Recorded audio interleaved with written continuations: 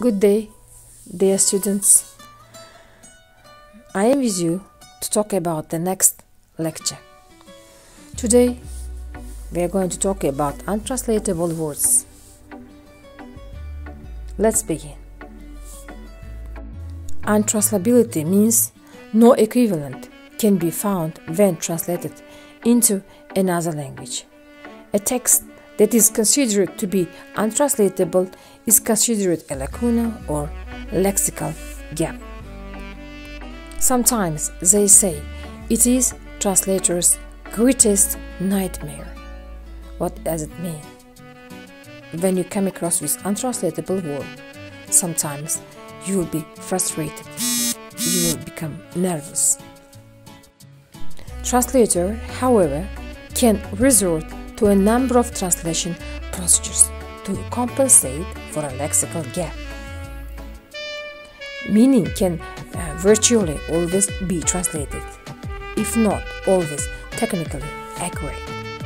There are different approaches to untranslatability of the words. Some say there is nothing that cannot be made to make sense. Sometimes they say these kind of words have no sense and there is no meaning for translation. But some say the kind that creates and makes everything out of nothing. That means you have to do something out of nothing.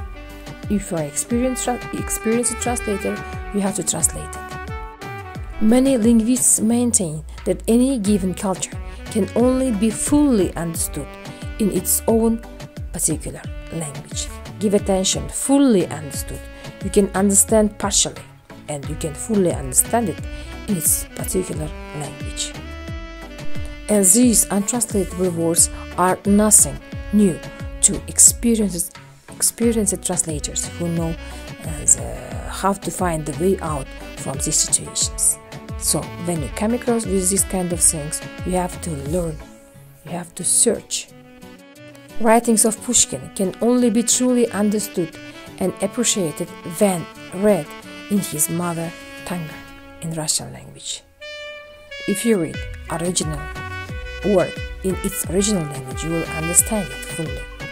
Omar Khayyam's writings or works can be understood in the original Persian language version, as they say, as linguists say. It means no translation is perfect. So what happens when translators encounter untranslatable phrases? Just they don't have an English equivalent, or they don't have any kind of equivalent in the target language. So what happens? Let's talk about it. This neat and orderly attempt at technical accuracy does not always convey the correct meaning in every language.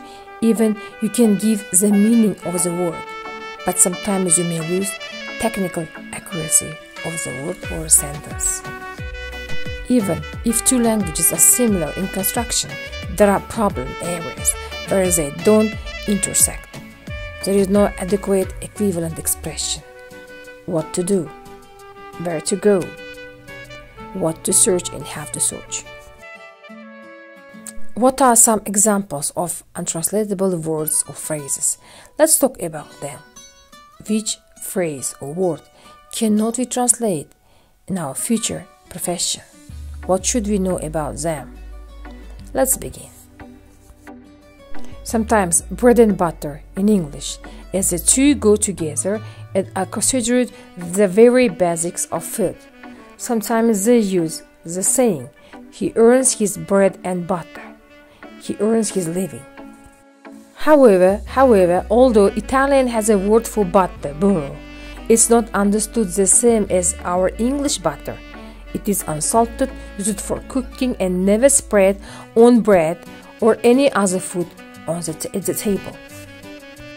Therefore, English concept of bread and butter as a basic food staple or a slang usage would be completely incomprehensible in Italian language, because they don't use on the bread, as well as they cannot use as a saying, because this word cannot be translated into that language. How do untranslatable words occur?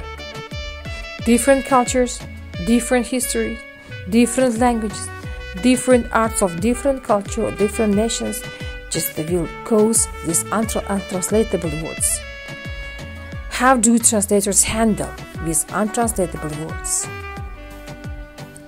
What kind of ways do they search? What kind of techniques do they use in order to give the meaning of this kind of words? So how do translators interpret words between languages without becoming hopelessly lost? Translation is not an art of perfection. It is, and translation at its core is simply rendering some words from source language into target language. First one, they use adaptation or word creation.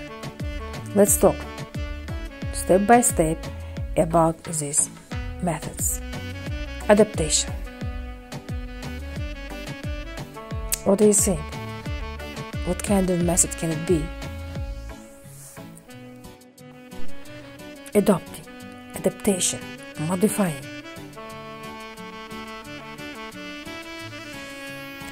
Cultural adaptation is the art of making the translated text tailored for a particular culture, demographic, market, political system, and community as a whole. New York Times, we can say Gazeta New York Times. The person who doesn't know what is it will understand from the word Gazeta in Russian language. Thanksgiving Day, we can just adopt it to using the phrase in Russian праздник, благотворение, and so on, или праздник Thanksgiving Day. From the word праздник, Russian listeners will understand that the Thanksgiving Day is some kind of holy event. Sometimes they translate it as a day of gratitude. Sometimes, but as a Thanksgiving Day, you will not lose the meaning, original sense of the word. Next one is word creation. Next method. Will we create a new word? What kind of method is it? Have you ever thought about it? So let's talk about it. This method is more accurately word borrowing. Borrow a word from another language. For example, Halloween. When we say Halloween, everybody understands. So we create a new word in Uzbek or in Russian language, saying Halloween, just or go borrowing it. Borrowing, that means taking over word from other languages. Sofa, croissant, just is other borrowed words from the other languages into English. So, when we speak in Russian «баня» or Thanksgiving, in American language and Spanish «bullfighting», to a person whose culture has absolutely no similar concept, sometimes that person will not understand. So here, we just use adaptation, or we have to use word creation.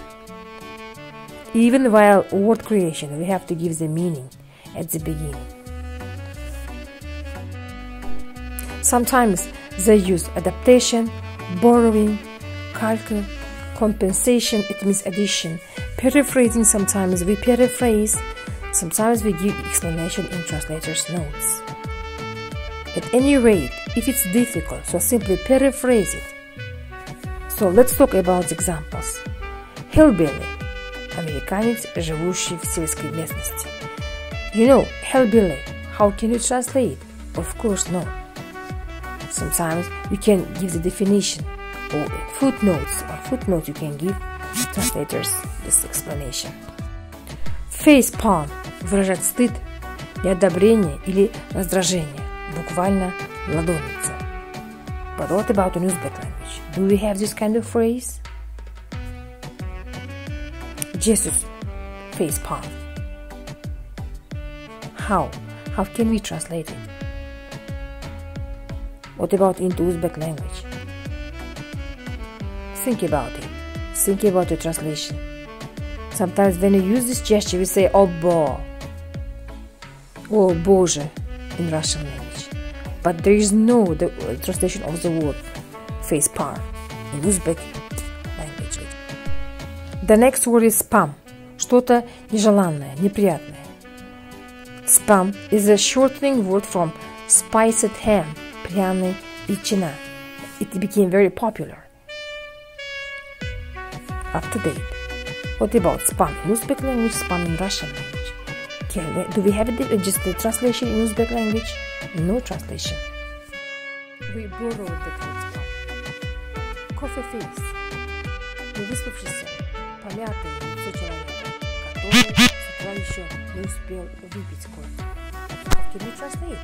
Coffee face. We never say it in Uzbek or Russian. Maybe we give definition or footnote just beneath the text. Next one. Football video. Do we have translation in Russian or Uzbek language? Football. Футбольная вдова. Especially we use this phrase in English language, whose husband is interested in football games. Sometimes he leaves just the house to watch the football match and so on. Футбольная вдова. Somehow interesting. Think about translations of the words. And next time, during the lesson, we'll talk about your results, about your translation. Thank you very much for being with me. Thank you.